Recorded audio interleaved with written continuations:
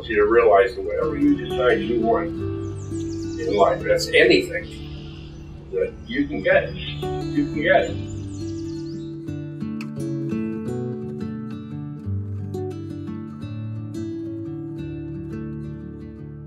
Since I was very little, as ridiculous as it is to admit, my biggest dream in life has been to have a great love, like my grandparents, Gag and Tap. It was a relentless, lifelong love, and from a very young age, it was an example of what I wanted. While our generation has seen and gone through so much upheaval in the country over the last few years, Max and Anna are just living their lives like a rock of stability in a chaotic storm of a world.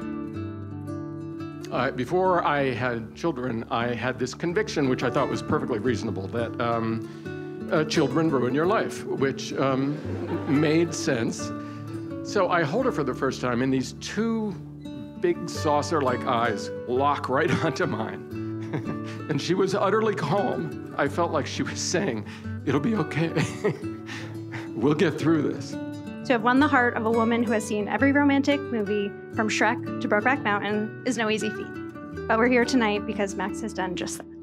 Although I can't fully explain it, Max just makes sense for Anna.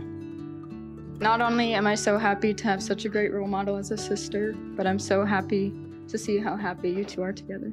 You two are the inspiration for what love should look like. The way you complement each other in every way, the way you continue to grow together and radiate your shared love to everyone around you. May you respect each other's individual personality and perspective, and give each other room to grow in fulfilling your dreams.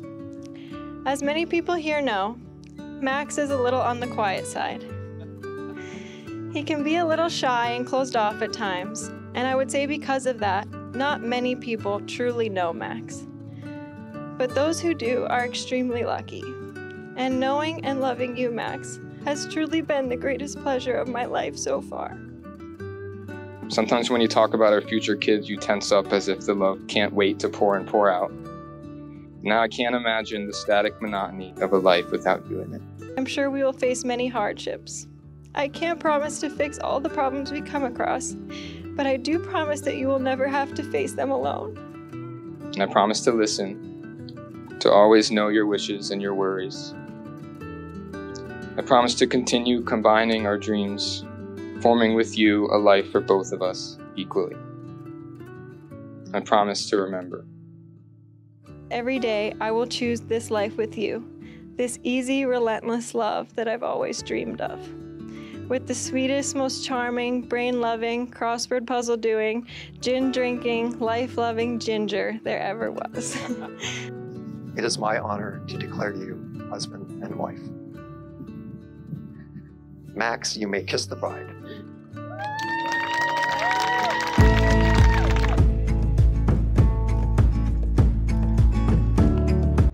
As a parent, one is concerned that their child might be diminished somehow when they're all in a relationship like the one Anna and Max have.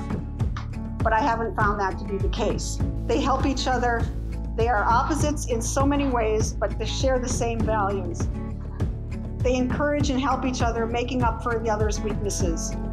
Throw passion for each other into the mix, and you have a rock-solid relationship where shit gets done. In my 10-year-old mind, all Anna cared about was what smooth-talking, not very bright, slimy boys thought of her. There was no greater proof of this than when we watched a movie with a happy ending, and then she would cry. I would watch her watching the movies, and I would seethe. This didn't stop at movies. It extended to TV shows, course plays, an anecdotal story from a friend, and most distinctly and bizarrely, the time in the car when she sang a song silently to herself and cried.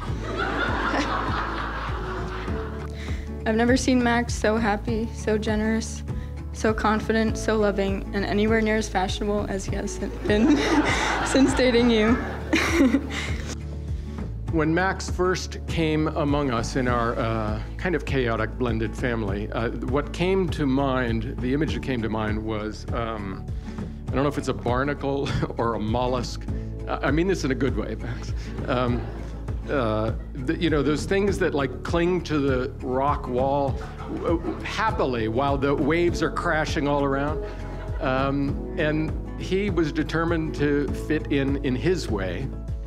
And he did, and in a remarkably short time, he was part of us. He was, and has been for a long time. I'd spent my whole life watching Anna, always primed to react to whatever infuriating thing she was going to say or do.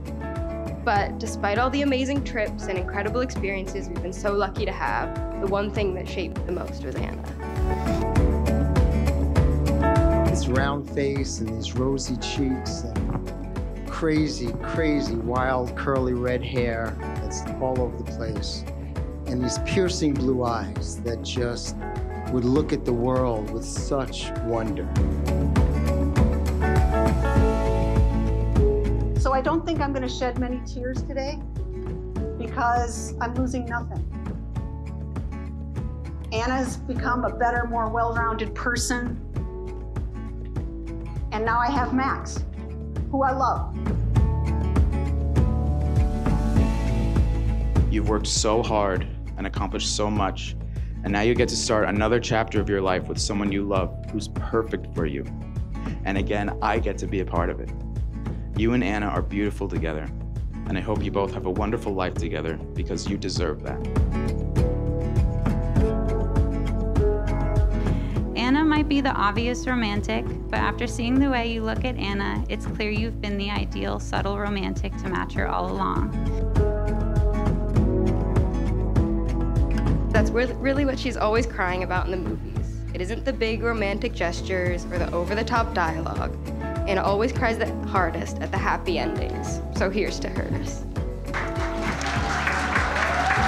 To Max and Anna, to a life of love and happiness, peace, joy, good music, lots of laughter, and many, many children. As they say in Quebecois and in Montreal, l'chaim.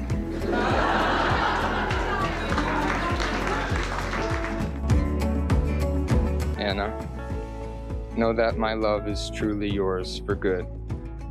Our grandchildren will swoon over our example. I will love you when you change and when you don't. And as needed, I will work endlessly on us. I know who you are. I'm so lucky to know who you are, and I'm ready.